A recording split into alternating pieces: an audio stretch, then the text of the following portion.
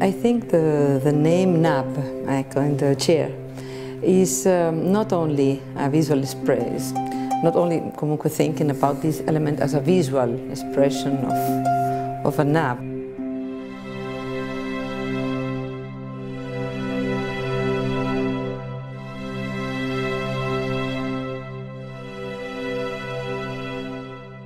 I think it's something more. It's related to histories that we spoke even with the company, with Andrew Ward. I'm from the north of Spain, and the north of Spain, the women is still doing in the world of craft. Capito, they work with bolillos, which are these pieces of wood, which are with knobs, and they use for doing a kind of laces, capito, and possibly is all those things they are inside. It's not. It isn't something that you decide in a very conceptual way. It's something that keeps inside the project and then keeps in the soul of it.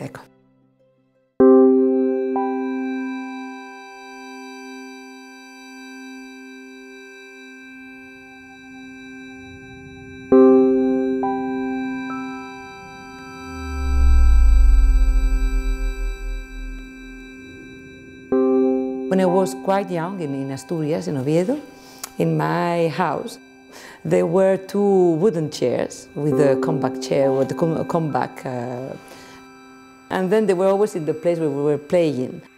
In some way, we create a language, I think, with that element of memory. Then Nub was the place to work and to play. And I like a lot this.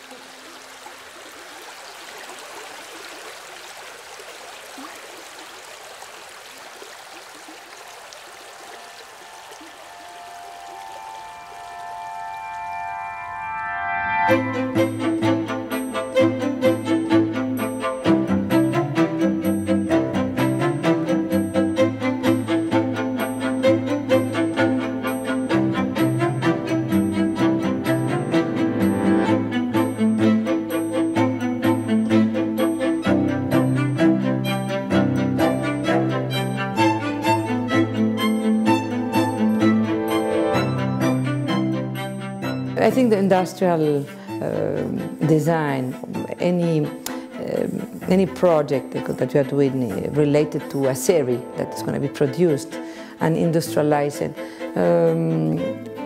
can be related to the molds you are using, can be related to the materials that you are using, can be related to many elements or typologies which have to do with a way to industrialize. But if I'm working with wood, then you can use contemporary technologies and you can research in some way. But it's obviously really different than when you are working with ceramic, with plastic, with other kind of materials where you have only the partner in some way. You have to perform what you want to do, and then the mold will create what you are thinking to do. In that case, you are thinking in a very industrial way. The process is absolutely related to the industrial process. But in the case of using wood, you begin to think how much complex I want to create a relation with it.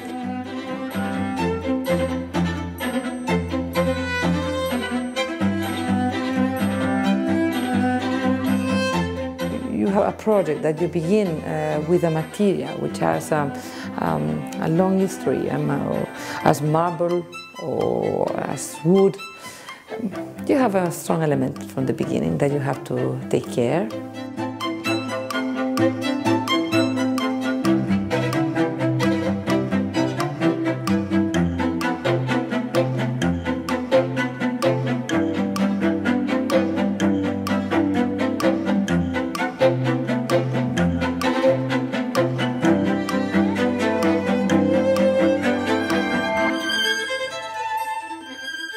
I try in my method of work that each project has a personal soul. I always think that the feminine side possibly is this kind of easy attitude to move and change from different point of view and aspects in my work. That normally this can happen more to girls.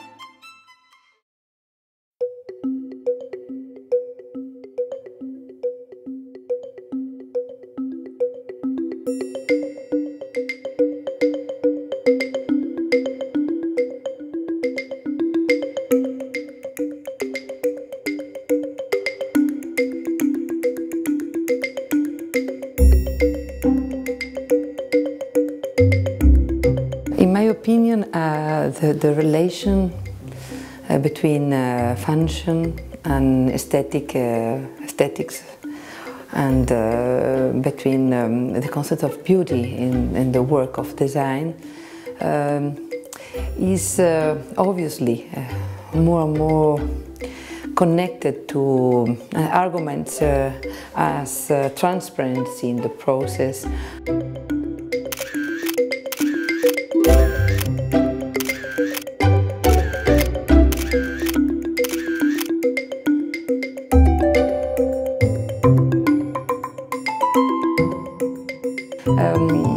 I don't think the classical, more canonical values about only aestheticals divided, or for example, one which is the beauty goes after function, the idea that I think obviously still being important, but I think beauty goes after transparency in the process. I think possibly we are moving through that.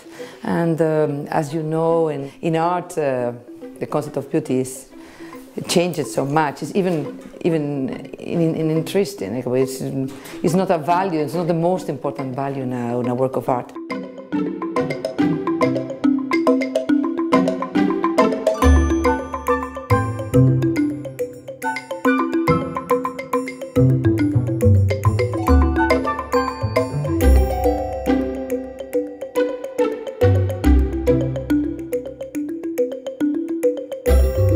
I think in design is moving, and possibly people are searching for ideas that do crossovers, interesting crossovers, and the public is moving in many directions, but always trying to find in the products, I think, a certain credibility which is connected to the transparency of the process. Then I think that is one of the most important values I think we have to keep if we want to get some a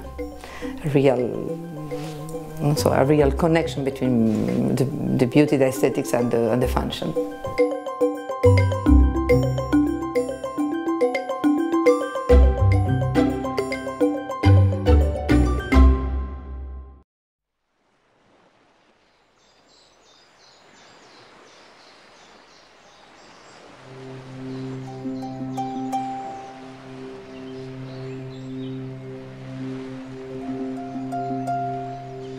Possibly, as a designer, my idea of design is always related in some way with the habitat, which is surrounding the pieces of design and the human being who is using those tools for living. Then, at the end, I think this kind of balance between these three words, always changing, no? Because in the moment that the human being has an evolution, or the ambience, or the tools, the other elements, they have to move, you know, at the same time, or if not, they have some problems. I like this kind of relation.